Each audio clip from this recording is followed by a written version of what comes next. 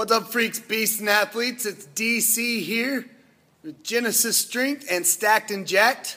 Today I wanted to give you guys my probably one of my top 5 chest building exercises. I get a lot of questions asking, I've underdeveloped chest, kind of what's the best way to make it denser and thicker. And outside of a lot of it just being genetics, if you can even tell kind of with my chest, kind of how it just slopes down. I can't do a ton to build up the upper chest compared to the lower chest. That's just how I'm built. Other people have the big round full pecs.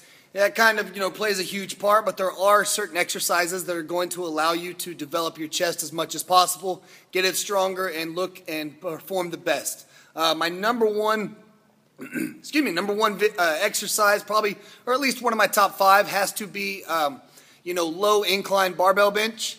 Low incline barbell bench, I like that more than regular barbell, mainly because it forces the chest to work more. It takes a lot of stress out of the shoulders, and it allows that bar to the bar path that travels. The way it travels is going to keep more tension and more stress on the chest.